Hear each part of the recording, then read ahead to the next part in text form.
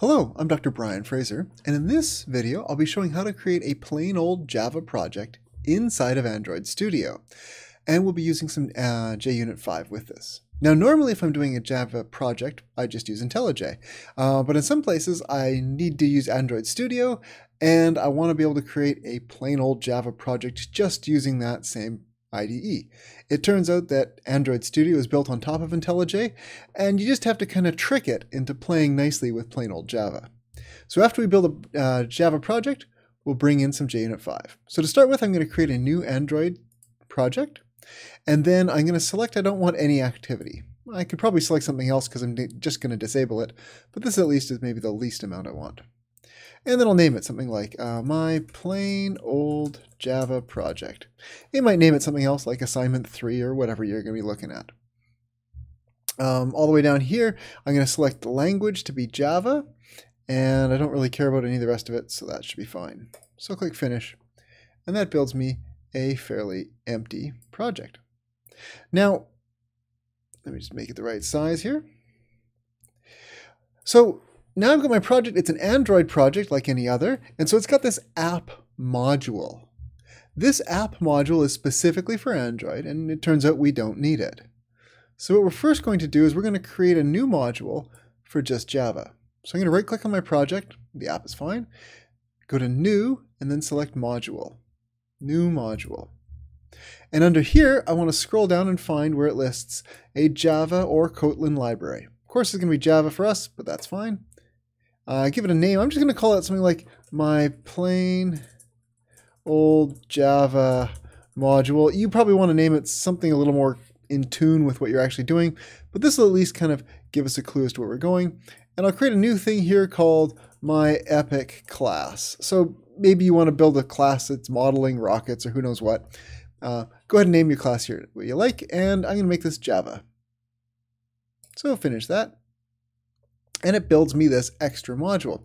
Now, where did it go? Well, on the left-hand side here, you can see that it is under, I've got an app module, and I got a plain old Java module that I just named that.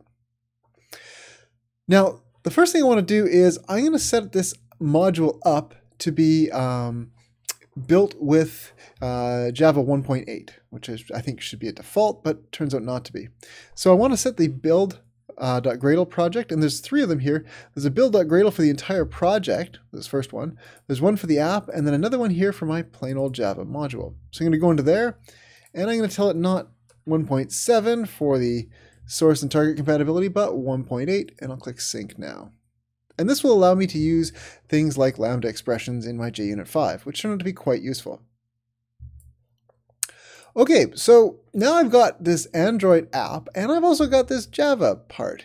It turns out I don't want this app. I can't really just delete it up, because then it's going to be looking for it. What I need to do is I need to load settings.gradle.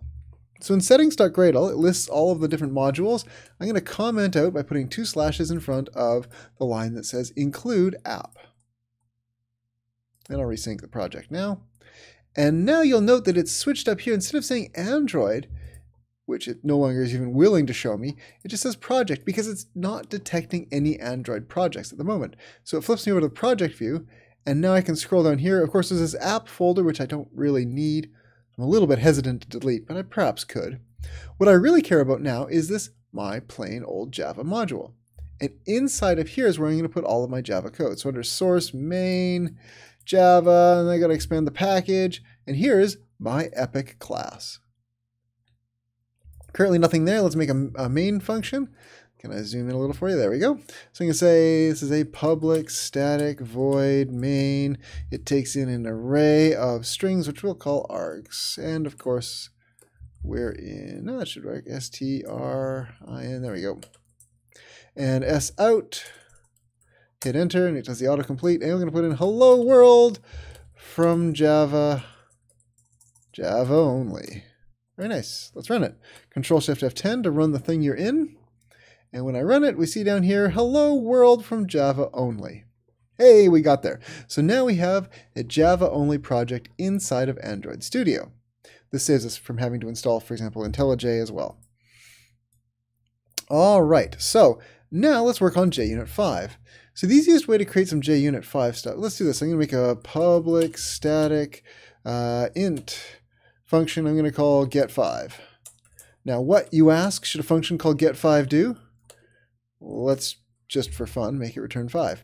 I'm going to click on my epic class. I'm going to hold down Alt and hit Enter, and it brings up this little menu. I could probably right click it. Let's try that. Yeah, right click and autofix or something. But anyway, I'll click the button over here.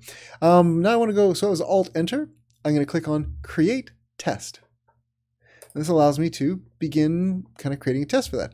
I want to select here JUnit 5. And then I'm going to say, let's create a test here for this get5 method. I don't necessarily need to create one, but that's fine. I'll click OK. And now it comes in to build. Now you'll note that it's currently not happy. It currently doesn't know what JUnit is. So again, I'll click on that, hit Alt Enter, or I could click on the little icon there. I'll do it this time. And what do I want to add? Do I want to add JUnit 4 to the class path or JUnit 5? Well, I'm doing a JUnit 5 test, so I'm going to go with JUnit 5. It syncs up, but it still has a problem. And you can keep doing this, it doesn't help. So now you got to actually do some manual change here. So I'm going to go back over here under my main, my plain old Java project that I created here, or pardon me, my module. Under my module, there should still be this build.gradle. It's now showing a different spot, but it's the same file as before where we switched it to 1.8. And we can see here that it has now bring in this implementation. Turns out my problem is that basically it's currently just trying to pull in JUnit 5. I needed to tell it to pull in a specific version of JUnit 5. So to do that, I'm going to go to File and then Project Structure. I'm going to go down to Modules, or pardon me, Dependencies. There we go, Dependencies. And now it lists JUnit Jupiter, which is JUnit 5, because Jupiter's the 5th planet. I can go down here and say requested version. And I just need to set that to something. I'm going to set it to 5.6.2 because it's relatively recent, stable. That's fine. I don't really mind which one it goes to. I'll click OK. Now we can see here that it has added at the end the version that it's willing to pull in for me, which turns out to be the trick. I come back here, and once it's figured out that I'm reloading that, it's all fine. Okay, so let's just do a quick test on this. So I could do, for example, assert equals, and I wish to say that if I go to Control P, it'll give me some of these things that I can put in, and it's the expected comes first. So I'm expecting to get 5 when I call on my epic class dot get 5. And now I'm going to go up here into my class. If I'm inside of the function, hit Control Shift F5 or F10, pardon me, it will run just that function. I want to run the whole test class, of which there's currently one method, but that's fine. And we can see we passed. Now I always want to put in something in here. I'm just going to put in a assert true. Oh, wait, assert, yeah, true, sure. And we'll put in false. This is an assert that should always fail. I'll hit Shift F10 to run again, and we'll just prove that it failed. And here it does, so that's good. We're seeing down here the JUnit fails. Okay, and the last thing I want to do is I want to test out my ability to write Java 8 or 1.8 code using a lambda expression. So I'll just do that here with assert throws, and I'm going to assert that it's going to throw an illegal argument exception, sure, dot class.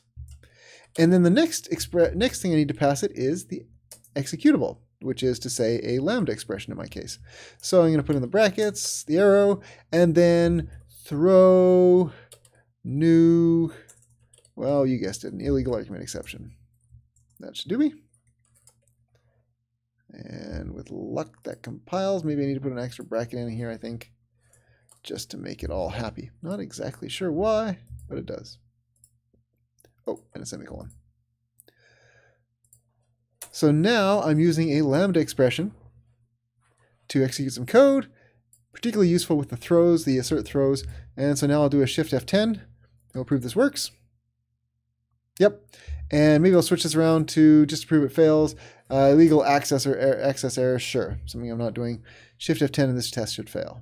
So I've proven that my test actually works.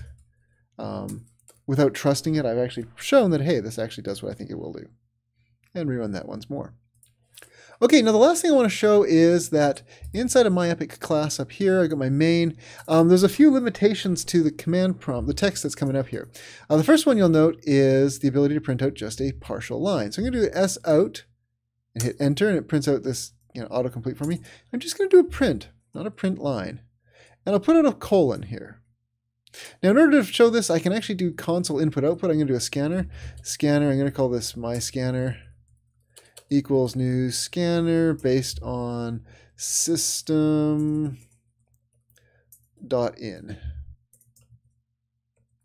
And it doesn't know yet what a scanner is. Alt-enter, import the class, imports from JavaUtil. I now have my own scanner, and so I can do something like int favnum is equal to my scanner.nextInt. This will pull in an integer for me. And at the end of the day, let's just do s out. All done reading, and we'll print it out just to prove we can. Favnum. So I'm going to hit Control-Shift-F10. If I hit Shift-F10 right now, it's going to rerun the test I was just running. Control-Shift-F10 runs the thing you're in. So we'll see that it builds, compiles, and here it is. Hello world from Java only. Seems to have stopped, but we're still running here. It stopped because it's waiting for the scanner. So I'm going to type in 5. Well, actually, let's type in 42 because, well, it's different. And once I type in the 42, we can then see that the colon got printed out after that. So the output is not very good at flushing and getting things in the right order. Basically, if you want to put something on the same line as the input, it's not very easy. So there we go, all done reading, it read the 42.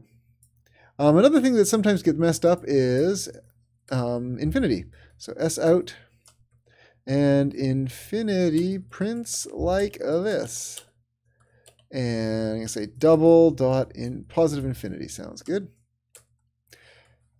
And what this will do, I've seen it print in different ways in different places. On my machine, it's going to print out the word infinity. I've seen it at other places print out the character infinity, and other places I've seen it print out just question marks saying, I don't know what's going on here. Okay, but that's all we needed to do. We've now got a Java module running inside of Android Studio, and we are testing it with JUnit 5. Thank you very much for watching.